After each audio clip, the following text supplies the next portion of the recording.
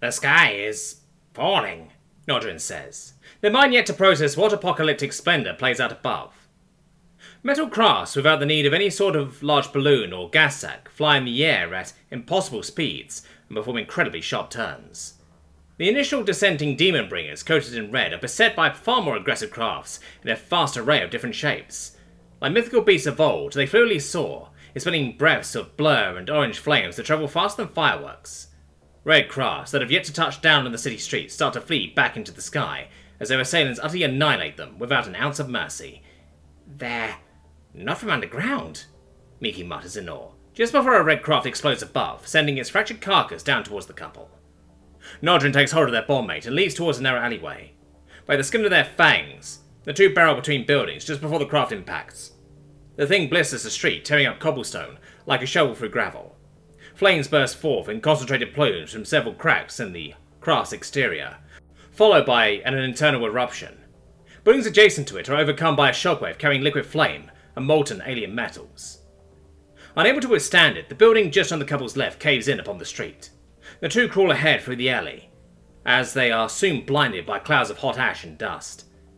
Holding on to one another, they press on until they feel a solid wall blocking the way forward.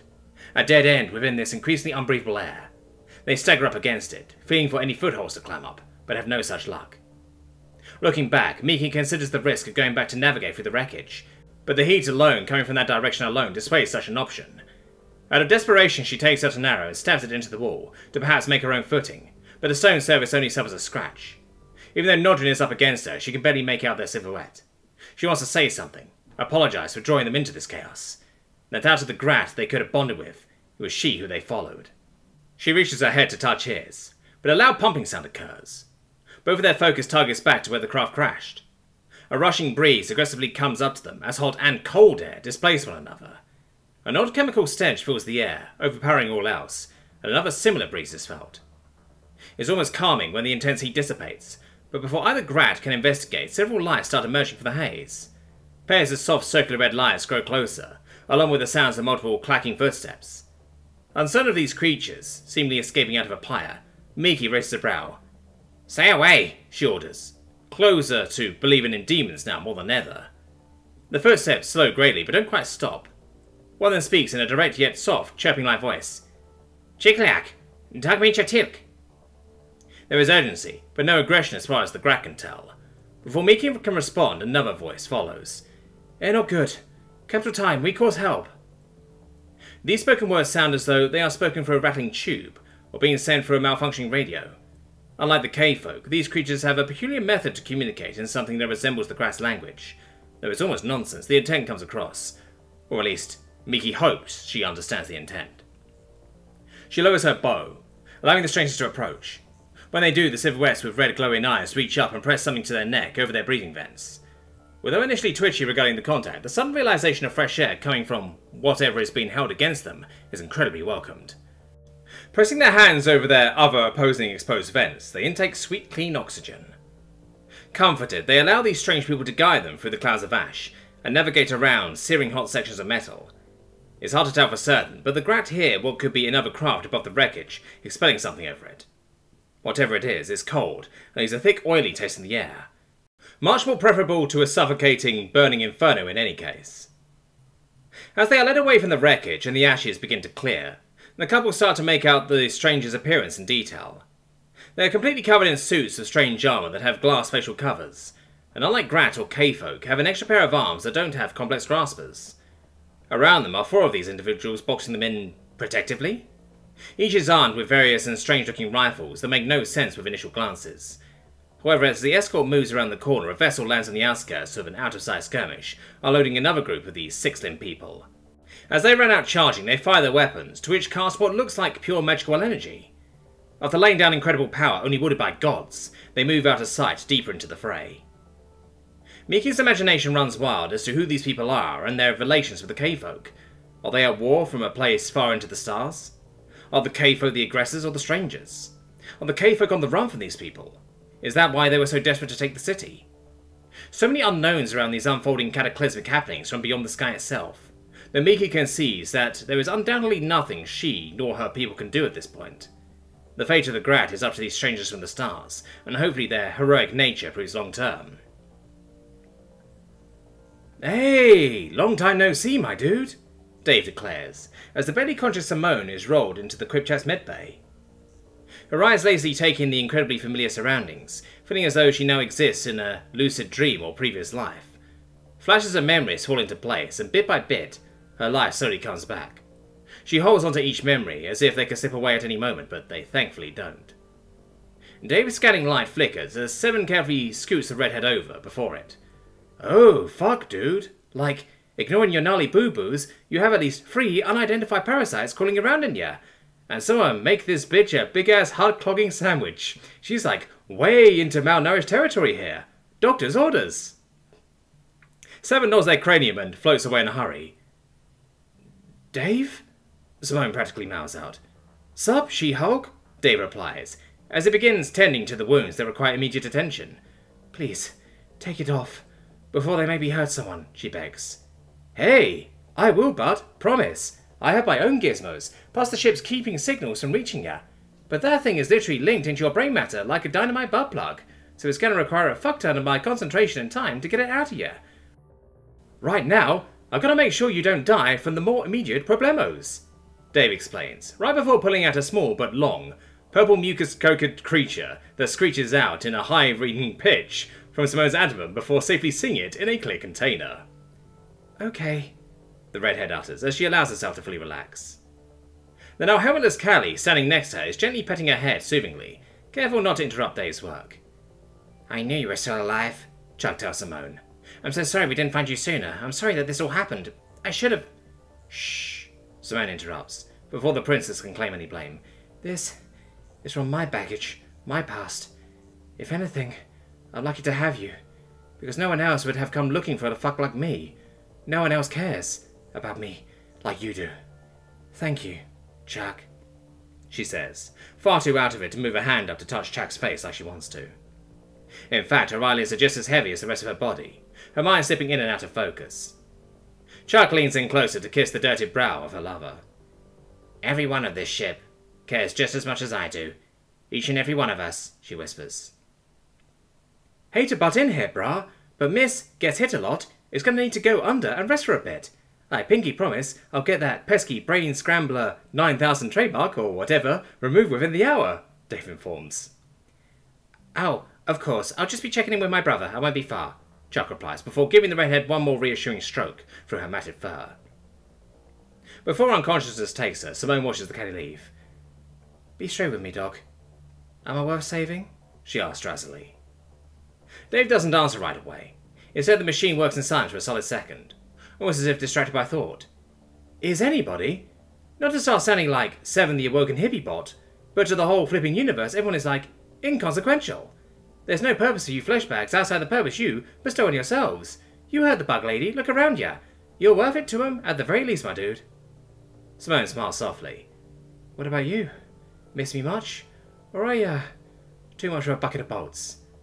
Bruh, this bucket of bolts is stitching it back together, better than any organic life form could. Now be nice to the autosurgeon and hope it doesn't stitch a permanent phallic shape into your side while you're unconscious. Looking up at the sky once more, there's no flying red craft in sight. If they didn't flee into the dark abyss, then they were struck down. Yet still the battle within the village of Topiaya still rages on. Though now the strangest navy of the sky propels warriors and magic flames down upon the invaders. Miki and Nodrin are escorted further back into the village, where a true refuge for warriors is established.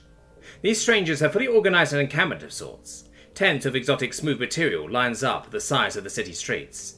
Food, water, and even medical care is handed out by their starbound saviours. Not even an hour before, all hope in survival was all but lost. Now, many are able to tell the stories of when the wars of stars came down upon the Grab people. Miki, is that you? An older voice calls out. She turns to an open tent where injured higher-ranked militia and guardsmen were being tended to. The one who calls out is barely able to tilt his head up to see her. Half his face is coated in a strange medical bandaging, but the visage of Chief Warden Domric is unmistakable. Yes, sir, Mika replies as she approaches, her mate and escort close by. I'm so glad to see you survived.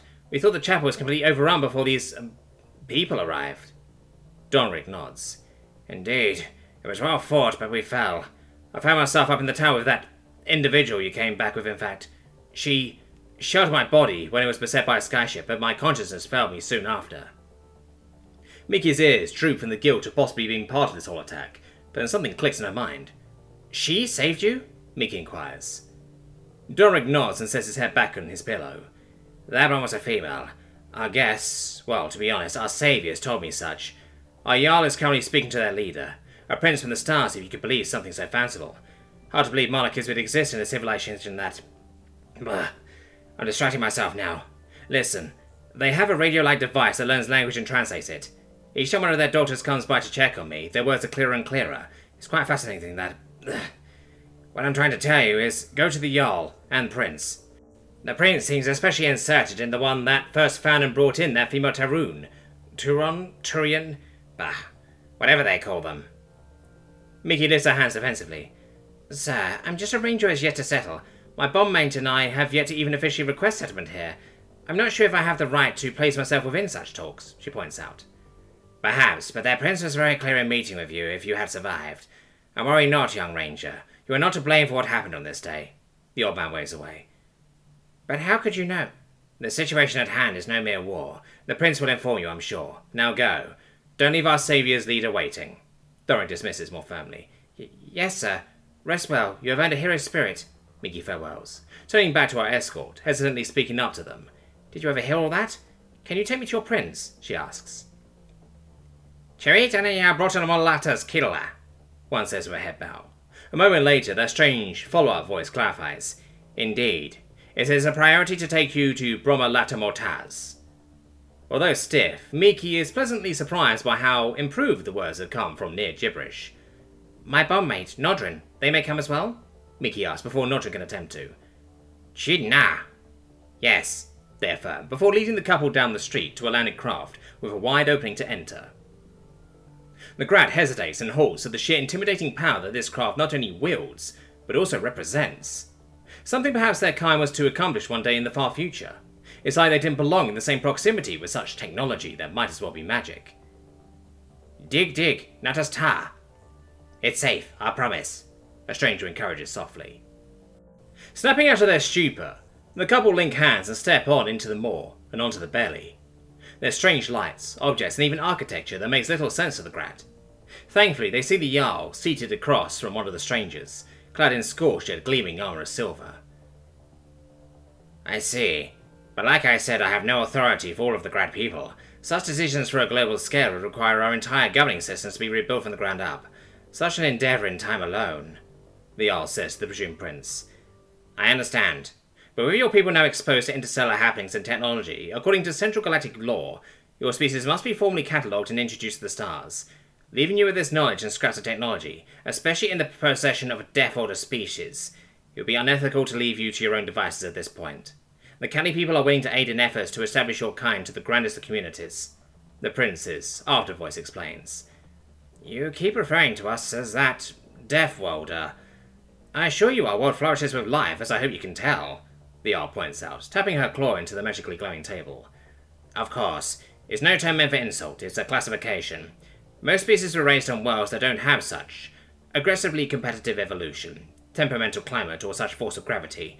I assure you, without this armor I'm wearing, I wouldn't be able to live so much as stand upright in this world of yours. Your people will be quite the force amongst the stars, hence why I have little choice but to involve myself and my people to this degree. I was not expecting to be obligated to aid in a whole species uplifting when coming to your world, but I will do my duty, the prince clarifies. Do we as a people even have a choice in the matter? What if the will of the Grat is to deny the stars until we rise to them ourselves? The Jarl inquires. We cannot force you to comply. We are extending our grasp to yours. Whether you take it is not our choice to make. However, another rogue group of Deathworders like those Terran terrorists can come across you and do far worse things. I swear to you, if they wish to destroy this village with a single shot from the stars, they very well could have. I cannot spare a constant defense of your world, now that it may be known by others. Allow us to bring one of your leaders to Central Galactic as a voice, and they will guarantee the protection I can't give. If I must aid in gathering your most prominent leaders to decide together, my ships can assemble them in mere hours. If you were to vouch for us, of course. We do not wish to cause more panic than what may already come, the prince says, before eyeing the two new guests. The Jarl hunches a bit from all this information, struggling to maintain composure. Now, as you say. Well then, very well. I will fully cooperate in organising and communication. This all just had to fall on my shoulders, such an unexpected yet important role to play. Speaking of which, the Jarl turns to Miki and Oberynne. You two were involved in contacting the first Terran, correct? The large one with red fur? Mostly my doing. We discovered them, her, in a cave not too far away. She had nothing but a sharpened stick and a fire she started herself, Miki confirms, to the great interest of the prince. He stands at attention, indeed given an aura of authority and posture. First, I must thank you for giving aid to her. She was kidnapped and forced here against her will. The others of her kin that attacked you were nothing more than a group of fanatic militant cultists. A concerningly large group, but not how the majority of their species conducts themselves. The actual Terran people may be notorious Deathworlders, but this is the worst of them. Most are amicable and would be horrified by the actions committed here, he addresses. Both great relief and terror fills Miki. It's absolutely wonderful to hear that these Terrans are not all bad, but the fact that there are many, many more out there is still rather unsettling to say the least. Is she a friend of yours? Is all Miki can ask at this moment. The prince, through his clear faceplate, looks at her amused. Not quite, but she is very cherished by my sister, to the point where she is, in a way, my family. You came here and engaged in a battle for one individual? Oberynne inquires skeptically. No, we were not expecting an engagement of this magnitude, and would have considered an alternative approach if your people were undisturbed. However, since this terrorist group decided to involve you, it became our obligation to step in with force. The prince answers clearly. This is not how first contact laws are normally conducted. However, the pressing situation forced our action. And what are your plans once you clear the invaders' presence? Are we to submit to your rule? Surely the cost of your rescue won't be forfeited as an act of charity. Oberynne firmly presses. Miki looks to her bondmate, baffled that they would be so bold to someone beyond their power in every imaginable way. Even if I wanted to annex your world, I hardly have the resources or attention to effectively do so. I assure you, my forces are to legally act as guardians, not rulers. Unless you wish to incur the wrath of the most dangerous force in the galaxy, of course, which upholds the laws protecting your rights. Believe me, I have no interest in doing such. We will be little more than an overseeing, advising, and transportational presence. But I will admit, this was not purely an act of selflessness. We have our own vital interest in disrupting those who attack you. Weakening them here aids in our own affairs. Once your people are established within the Central Galactic Network, you may no longer require us. Though I do hope we can broker mutually beneficial trade deals and official alliance when that day comes. The prince looks back to the Jarl, giving a respectful nod. Is the Red Terran well? Miki speaks up.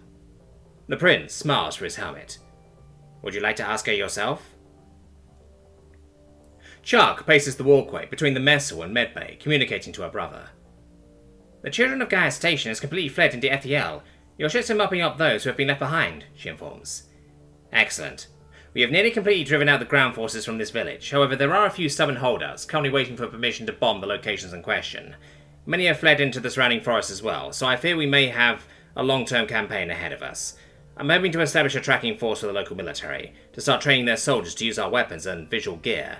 They may be primitive to us, but they sure held their own against one of the most feared Deathworlders. Looks like the Terrans are going to have some more galactic competition soon. How's yours, for that matter? He responds with a tired voice. She just finished her final surgery. Her autosurgeon is compiling a full report for us as we speak. I'm nervous, but thankful to have her back. Thank you, Brom. Chuck says genuinely. This all came together because of you, sister. If we handle this well, the Grad may prove to be a powerful allies in the future. A thankful society of Deathworlders, an excellent potential asset. But there's much to do before then. By the way, I'm sending you 2 of them up to your ship. They're the ones who held your Terran while she was here. They shall be the first Grats in space, and I'm hoping to make it a powerful moment for their people. May I trust you in making it so? Chuck slowed her pace to a stop. In our set of circumstances. I'll see what I can do, she confirms. Thank you, sister. Be sure to brief me afterwards, and be careful.